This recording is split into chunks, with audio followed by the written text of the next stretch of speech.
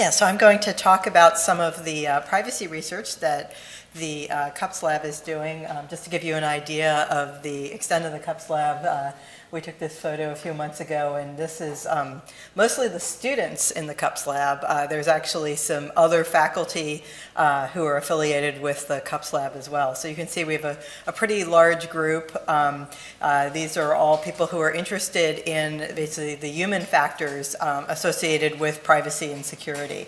And we have a weekly lunch seminar where we talk about these things. We have some guest speakers, we have student presentations, so kind of a growing interest in this area. Before I get started, I also want to mention our new Privacy Engineering Master's program at Carnegie Mellon. We just welcomed our first class this fall. So we have our first 8 students in the program.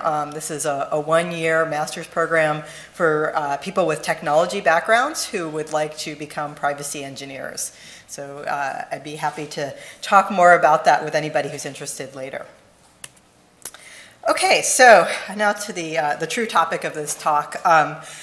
So we've been looking at online behavioral advertising, and so for those of you who are not sure quite what that is, so I'm going to walk you through an example.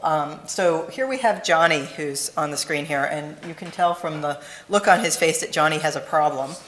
And so Johnny goes to WebMD to try to get some advice to solve his problem. While he's there, there's some ads on WebMD, and there's some cookies, and so they're collecting some information about him, and they're storing in his profile that he's visited WebMD. So then Johnny does a search. Seems his problem is related to his scalp. So he does a search on scalp conditions, and that gets noted by the ad network as well. So then later in the day, Johnny is going to buy some airline tickets, and he's on Expedia, and he gets some ads for dandruff shampoo. Okay, and he's a bit surprised. How did they know that I have this problem? All right. Well, this is online behavioral advertising. That basically you have the advertising companies are tracking what you're doing across different websites, and they're using that to target ads to you on yet another website. So Johnny finds that there are some benefits to this system. He gets ads that are more relevant to things he's interested in. It helps him find things of interest. It helps personalize his internet experience. And he was actually pretty pleased to get a discount on that dandruff shampoo. So that was all pretty good. But he also has some concerns about this. He's wondering, what other information did they collect about him? What else do they know about him? How exactly did they get all this information? Are they making any inaccurate assumptions? Sometimes he shops for products for other people in his family or friends. Are they putting all of that into his profile? And he also feels like he doesn't really have any real awareness of what's going on or any control over the situation. So these are all concerns. These concerns end up becoming even more of a problem because it turns out that the efforts that have been put into place to give users control here are fairly lacking. So one type of control is something you may have heard of called Do Not Track. So Do Not Track is an initiative where the idea is that you should have one button in your web browser that you can click and get sites to stop tracking you. So here, this is in Firefox, and it says, tell sites that I do not want to be tracked. Or you can say instead, tell sites that I want to be tracked. Or you can actually not express an opinion, and it's not clear what happens then. Actually, it's not clear what happens no matter what you pressed here, because the W3C has been trying to standardize what do not track means for about 2 years now, and they have failed to reach any consensus.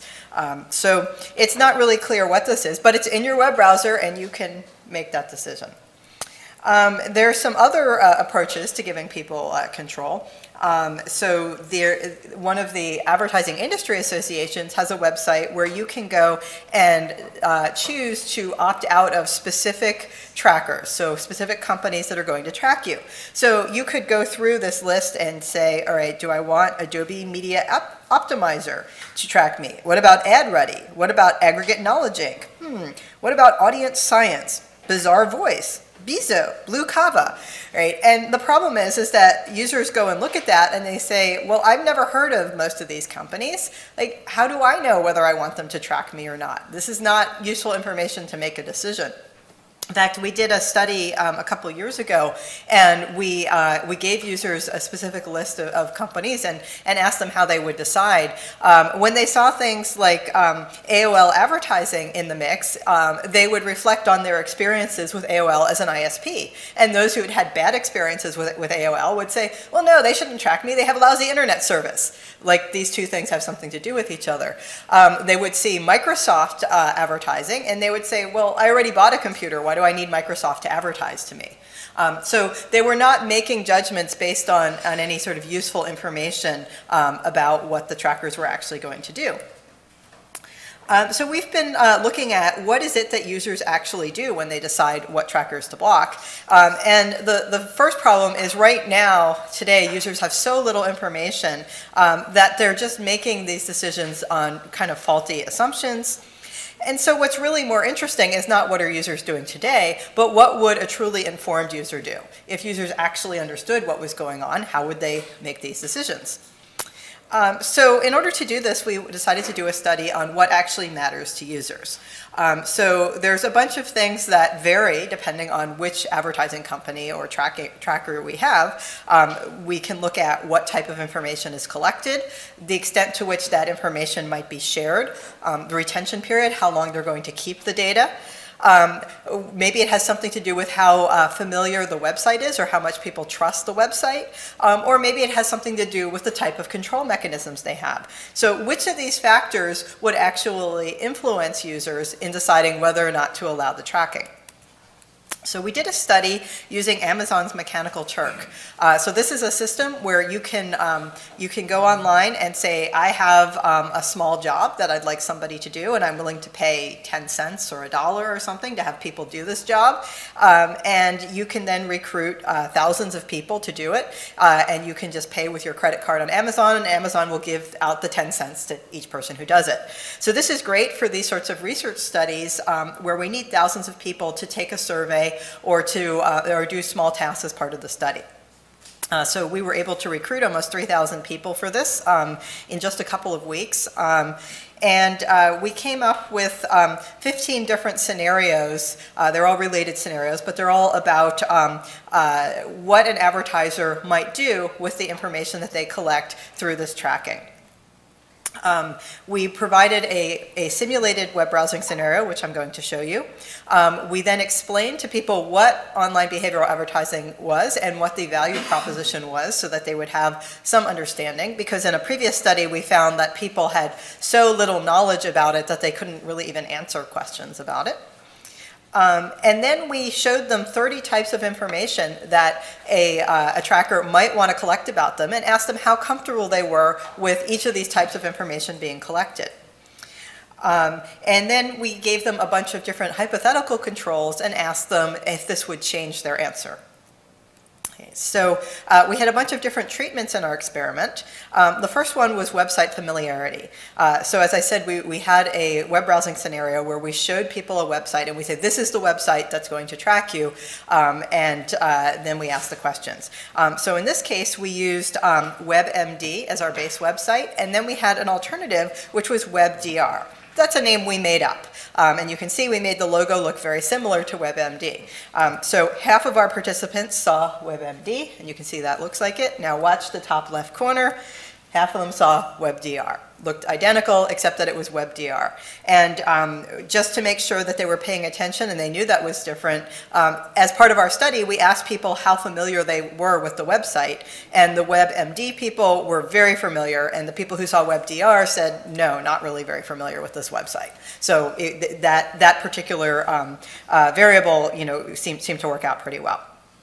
Okay, so besides website familiarity, we also controlled the scope of the sharing. Some people saw that their data was going to be collected by either WebMD or WebDR and not shared. Some people saw that it was going to be shared with other websites that they were visiting, and some people saw that it was going to be shared with Facebook.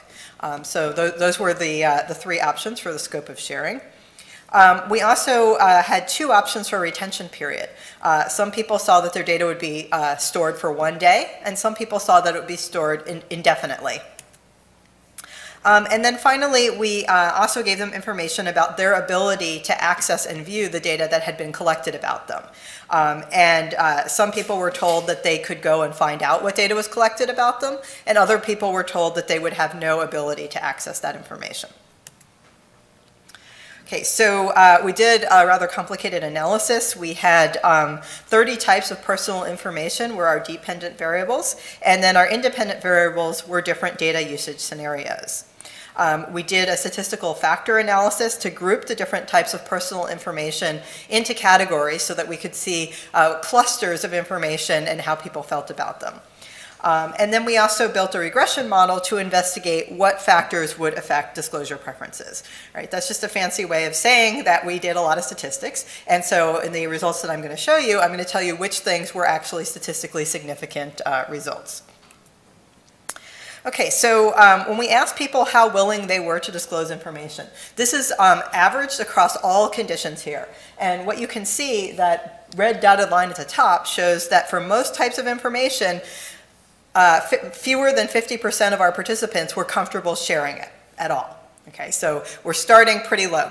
Half the people just don't want to share this information. Then it depends on what type of information for how they feel about it. So at the top of the spectrum, people were relatively fairly willing to share what country they're from, what web browser they were using, their gender, their operating system, and what state they live in the US. So those were things people were pretty comfortable with. The opposite end of the spectrum, we see things like credit score, exact current location, phone number, address, and credit card number. People were very reluctant to share. So we can see that the type of data really makes a difference in how willing people are to disclose it. Okay. In our cluster analysis, we came up with a bunch of different types of categories. So from these 30 types of data, one category is browsing information. And so this includes things like what pages you visited, your search terms, time spent on the pages, and there were two other things as well. So those we cluster together and just call that browsing information. We also had a cluster called computer information, which was just your web browser and your operating system. Then we had location information, which was country, state, town, city, and zip code. This is not your exact GPS location right now. This is more like the address information. We had demographic information, which included gender, political views, income bracket, religion, sexual orientation, and four other things. Those all got grouped together. And then finally, we had personally identifiable information, which was your email address and your name. So we then did the factor analysis to see how much the various factors we were testing impacted your willingness to disclose this information. Okay. So this is what it looks like. And you can see that on the right, the access and the familiarity with the site, whether it was the WebMD or WebDR, was not statistically significant for any of these categories. So these things didn't matter. People were going to share or not share, and it had nothing to do with access or site familiarity. You also can see in the orange bar that the information about the computer, again, it made no difference. None of these factors impacted your willingness to share information about your computer. So the interesting part is this part over here. And where you see the check boxes, that's where we found statistically significant differences. So what we see is that the scope of the sharing, are we sharing it only with WebMD or also with Facebook and other websites? All right, that's going to impact whether or not I'm going to share browsing information, location, or PII. We see that the retention period, whether it's indefinitely or 1 day, is going to impact whether I share browsing information, location, or demographic information. Okay, so these are the things that actually do make a difference. Also want to show you some examples of some of the differences we saw. So in the browsing category, if we look specifically at what pages you visited, what we can see here is that when we look at the difference between indefinitely and 1 day, we see that for when you're visiting WebMD, you're going to be 15% more likely to share information if it's going to only be retained for 1 day instead of indefinitely. When it's when it's shared with other sites, it's 11%. So we're seeing some actual differences there. We also see differences based on the extent that it's shared. So we see that there's people are 25% more likely to share if it's going to be disclosed to other sites you visit than if it's going to be disclosed to Facebook, and they're even more likely if it's going to be used only by WebMD. If we look at a person's name, their personally identifiable information, we also see these sorts of trends. So here, though, we see that people are more willing to share their name with Facebook than with other visited sites. We suspect that's because most people have already shared their name with Facebook, and so therefore they don't see that as being a big deal. That said, look at the y-axis. We're still looking at only 20 to 25% of people who are saying they're willing to share there. When we look at how long they're going to retain or keep the data, we asked people who we had told that the data would be kept for only 1 day.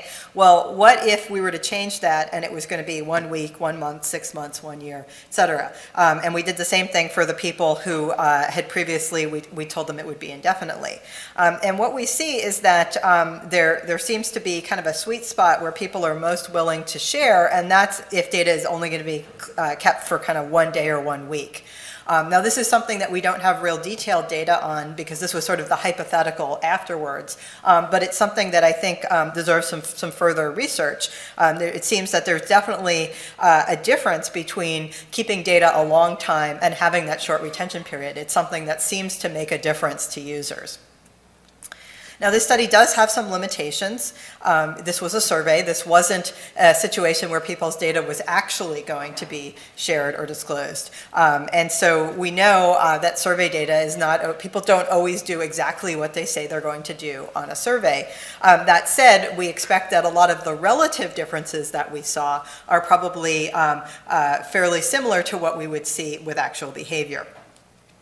This was also done using Amazon's Mechanical Turk, and there are some biases with recruiting Turkers because these are people who spend a lot of time online, doing 10-cent jobs, and there is a demographic bias there. That said, we've also found for these sorts of studies that you get a reasonable representative sample of internet users in the United States. We also have a limit that we were asking people only in the context of one website, a health-related website, and they might behave differently on different types of websites. And we also limited the purpose of the data collection to targeted ads. We didn't say, oh, and this information will be shared with your employer, your insurance company, anybody else. We said it would only be used in the scope of targeted ads. Okay, so from this study, we draw a few conclusions. One big conclusion is that as we develop future tools to give users notice and choice to let them control the ability to block this tracking, we need to figure out what factors are actually important to users and give them controls over those factors. And so what we saw is that the retention and the scope seem to be important factors, whereas things like the ability to access your information were less important factors for people. It also seems that ad companies should be more transparent about their data practices so that people are able to actually make these decisions and not have to decide just based on the name of the company. This is still a really hard task for users to do. When you go to a website, there's typically like 20 different companies that might be tracking you. You don't want to have to sit there and go, okay, well, this one keeps my data for 3 days, and this one keeps it for 5 days. Like, this is still not a task that people are going to want to do, even with a nice user interface. And so having standardized formats for their policies and ideally machine-readable formats, so you can just tell your web browser, hey, if they just keep my data for 1 day and they only use it for advertising, it's fine. If they go for 5 days, no, block it. Right? You should be able to set up that policy and have it happen automatically, and that you can't do today. We also think that as public policy makers are debating, should we have a law about do not track, what should we do, it's really useful for them to have data like this. And we think that rather than just kind of speculating about what American internet users actually want, having this sort of data can really inform the public policy process. And I will take questions now. Any questions for Lorrie? You're going to ask questions, I'm going to start asking you questions. Where were you born? No. Do your own research for that. Yeah. Just so you mentioned just the MTurk and surveys being different from actual data. How would you go about getting the actual data? I think people in a survey, they're more likely to do the righteous thing, whatever that is, or the proper thing. Mm-hmm. Where in real life, you know, I really want this, so I'm willing to sell my soul, or at least my current location. Yeah, exactly. So doing these sorts of real life data collection can be very difficult. I think that one way that you could do it is that if we were to build, say, a browser plugin that would provide some of this information. So when you went to a website, you would see in the corner of your browser, there's 5 trackers, and this is what they do with your data. Would you like to block it? We could then see how users of that toolbar, especially if they had opted into letting us collect the data about how they use the toolbar, right?